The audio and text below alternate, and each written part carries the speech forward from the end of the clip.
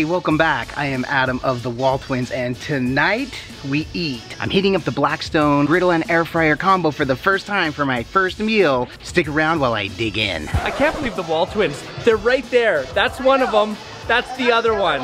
I'm the other one. I've been so excited to make Smashburgers for the first time. By the way, I'm making double bacon Smashburgers. The reason I wanted to do this is because that bacon, the natural grease, is gonna really sink in and help with that initial seasoning. Also, the ground beef, I hope will do the same. We're also making steak fries as well as Rally's or Checkers seasoned fries in the air fryer, because why not do the whole thing at one time? Now, these are already in a bowl because I'm gonna season them the way my daughter really likes. So I've got my steak fries right here, and we're gonna go ahead and dash those with Lowry's seasoning salt.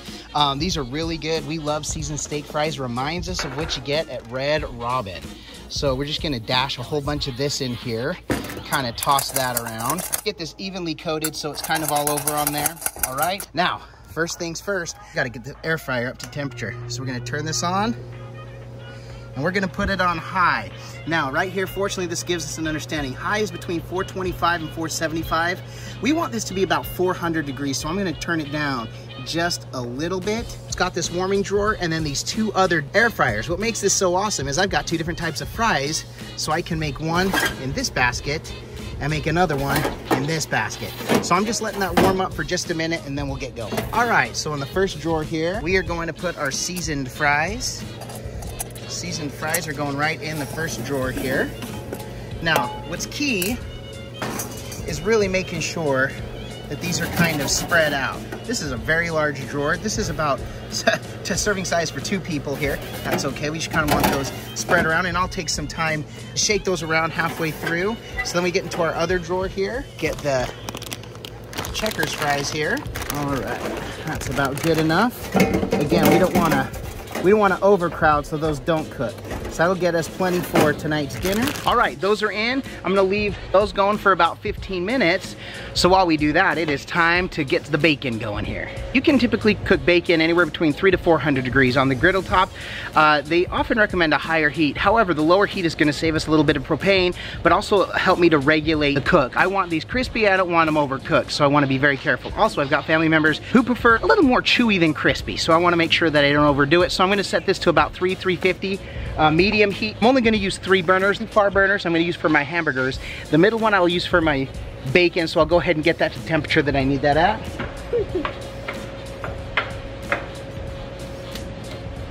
One click start, I really appreciate that. So now those are on, I'm gonna turn those down just a little bit.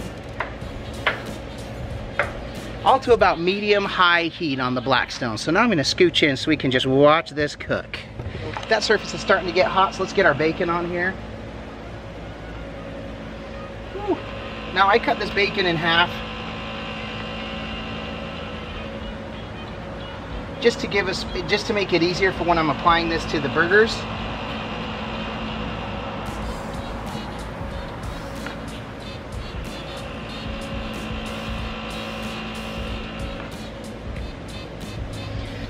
Now, typically I like to put a little bit of the oil on before I cook anything. However, the bacon has so much grease in it that it's gonna be just fine without laying any oil down. I don't need to put oil down for that, for the bacon. For my burgers, I will though. I put both oil as well as butter, which is one of the secrets to making a really good Smashburger. Brought the heat up just a little bit to start getting the sizzle going here. I don't want to start my burgers until the bacon is really underway. The bacon takes a little bit longer to cook than the burgers will. The burgers will be quick. I'm going to try to get these to finish themselves off quickly. I love buttering my buns and toasting them up. I've heard that mayonnaise tastes better. We're going to try that today. So I brought my mayonnaise so I can try that out on my buns when I get ready to toast them, which will be towards the end because I don't want them toasting for too long. Question, are you a bacon flipper? I typically like to flip my bacon over and over again, and then I heard one flip and that's it. I've learned since that, you know what, some people are just flippers and some people are only on one flipper. Comment below, do you like to flip your bacon multiple times or just one and done? Give me just a little bit of more surface area to cook. I know that my last burner's not on. Woo! Oh man, that grease is gonna be fantastic. All right, so Get that going. Time to smash us some burgers. First thing I'm gonna do is I'm gonna lay down just a little bit of oil. Gonna lay down a little bit of oil right here where I'm gonna cook. Right in this area, just a little bit. That's just again to help with that seasoning, kind of pull out the seasons for the meat. Now, the other secret here, butter. Got two of them stuck together here. So butter, one of the magical secrets to a smash burger. As it all goes down the zip line here. All right, kind of making a mess of things here, that's okay. Okay, so, you know what, I'm not on an even ground right here. This is obviously down, which I don't mind because it's gonna pull a lot of that to the back, to the rear grease management system. But let me go ahead and get my meat on there while I still can.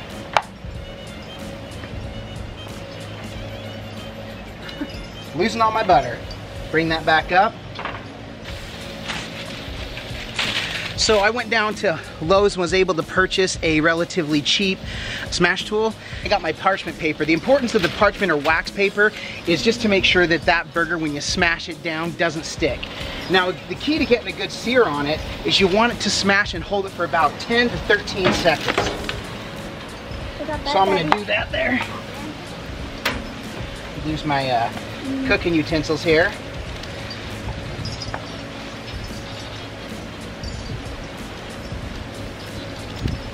Just about 10 seconds. Really wanted to smash, but that makes them a little bit bigger, a little bit thicker than I like for my smash burgers. I'm gonna help smash these here. Use my shaper and then these. So that's a good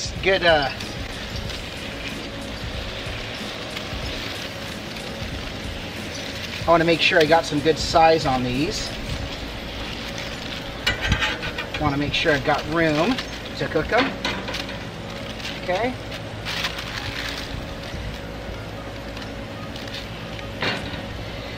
So like I said, 10 to 13 seconds on these.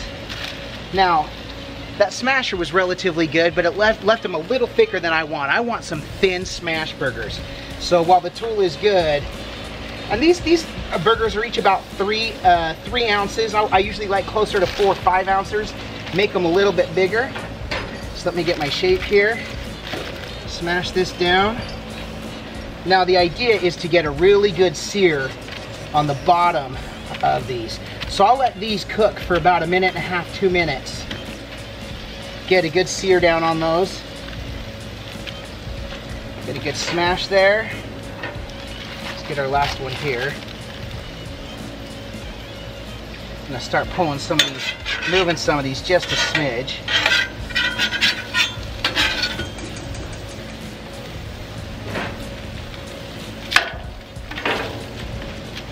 Alright, get that last one smashed up good.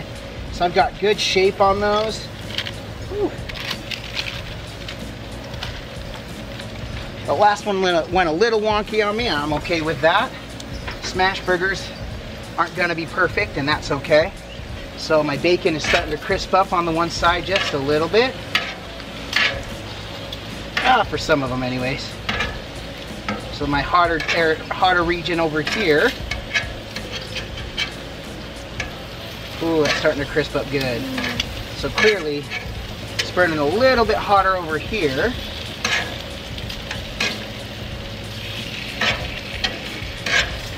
Bud, will you go get me some paper towels? I'm on it. Thanks, bud.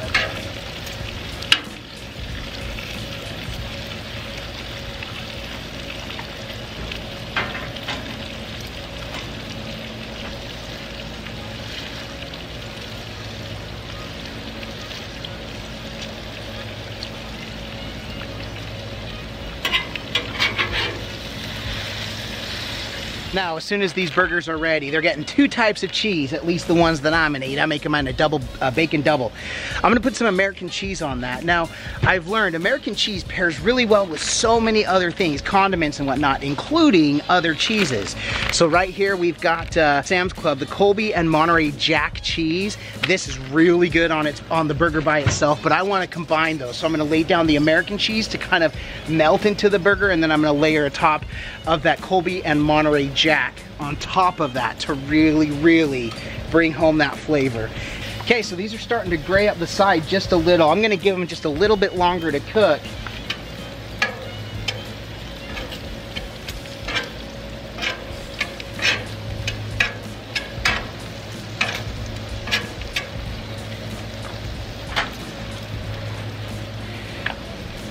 Checking out the fries, seeing how they're coming along. Okay, they're warming up. They're still a little soft, but it is warm, so I'm just tossing this just to make sure we get some good movement on those. Same thing. Now, this one I might leave in just a little bit longer because these ones, oh, you know what? These are actually crisping up a little bit better than those steak fries are.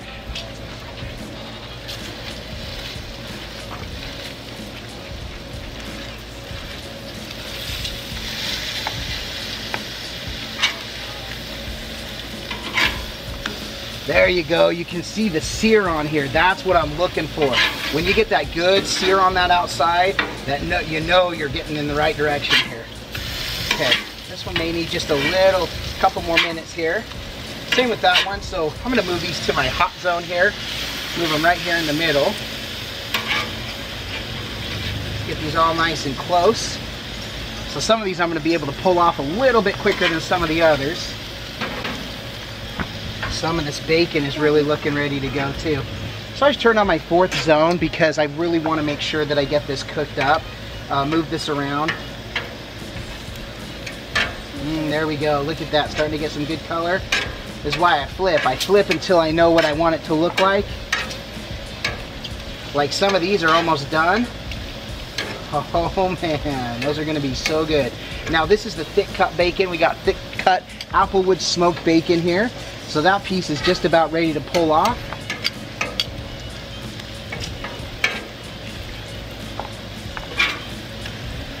Oh, nice sear on those. All right, so there we go.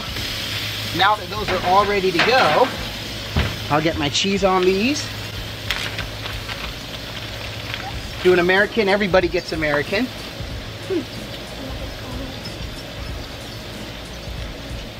Now this isn't the Kraft singles. This also we got in the big bulk at Sam's Club. I love this sliced cheese. It has such good flavor, and as odd as it sounds, it doesn't have as much of the processed flavor as Kraft, although I've used Kraft hundreds of times in my day. I've never shied away from it, but once introduced to this American cheese, this is what I've gone with. I love this cheese. So now that that's on there, let's trap that in with the Colby Jack, or the Colby and Monterey Jack rather. So just a couple of these are getting this. 2 of these will just be plain American cheese. Everybody in the family loves American cheese, but only a couple of us really like that Colby Jack. So we want that cheese to melt on there. So we want this cheese to melt really good on there. That American cheese is almost perfect. Best way to really get this to steam up, just hit a little water in here. Let this start steaming up. And we're gonna lock that steam in there with that. Some of that bacon is ready to come off, which is perfect because can actually, oh nice. This bacon is cooked to perfection. So some of these still need a little bit longer to go, which is good. Which is A-okay by me. This lets me make sure I'm getting everything done just the way I need it to. Don't want to overcook the burgers, so I'm going to pull those out here in just a second. And then I'm going to get my buns going here. So look at how nice that melted up. So those are ready to go. Set those off to the side for just a second. Oh man, that cheese, are you kidding me? You see that cheese? That's how we do those American cheeseburgers, melted really nice. I think my family's gonna be really happy about those. Last thing I need to do is get my buns ready. So I just have run-of-the-mill Pepperidge Farms sesame seed buns. I'll be honest, not my favorite buns, but these are great. They're larger, so it's gonna be perfect for these Smashburgers. Now, I'm gonna hit it with the mayonnaise like I was told is a really good thing to do. So I'll get my mayonnaise on here, spread it up. Just gonna throw those face down right where my burgers were. All right, get my buns on there. The second one's on, let's take a look. Those are crisping up nice. I got my buns toasted just about to perfection, right how I like them. So I'm gonna set that down and let's build this burger out real quick while those last pieces of bacon are cooking. Got the 2 pieces of meat on there, then I got 3 slices of bacon. I love that. Typically, I love to dress this burger with all sorts of condiments. I like it super saucy, a little ketchup, mustard, extra mayonnaise. Well, let's take a look at that. Oh man, look at that cut. Look at that. That cheese just going all the way through there. Steak fries done here. Let's put some of those out here. You get a good look at that. Oh man. All right, we've seen that image there now. Now, moment of truth. Let's see how good this is. I'll eat to that. Cheers, my brother. Oh my gosh. Perfect choice on the cheeses. Holy cow. The way the American cheese melted into the burger was exactly like I had hoped, with that Kobe and Monterey Jack cheese on top. Really got it perfect with that bacon. This thing was perfect. I'm gonna get one more bite, make sure I get a lot of bacon. I just got a little piece of bacon on that one. That may just be the best burger I have ever made. In fact, it is. It's the best burger I've ever made. Thank you, Blackstone. This was awesome. If you've got a recipe, something you'd like to see me griddle up on this, let me know. I'm willing to try anything. I've got a bunch of recipes that I want to try. I've been doing the electric griddle for years. I'm excited to bring these recipes out here. If this is your first time here and you enjoyed this and you want to see more, don't forget to subscribe and hit that notification bell so you don't miss anything. Typically, there are 2 of us. We are freakishly identical twins that love to do food reviews and now these cooking videos. But with this social distancing right now, Brett is stuck up in Gainesville. I'm down here in Central Florida. We don't get to spend as much time together, but rest assured that as soon as everything gets back to normal, we'll be doing more griddling together, and that's gonna be a blast. But with that, I bid you adieu. And don't forget to like and subscribe. Have a good one. Till next time.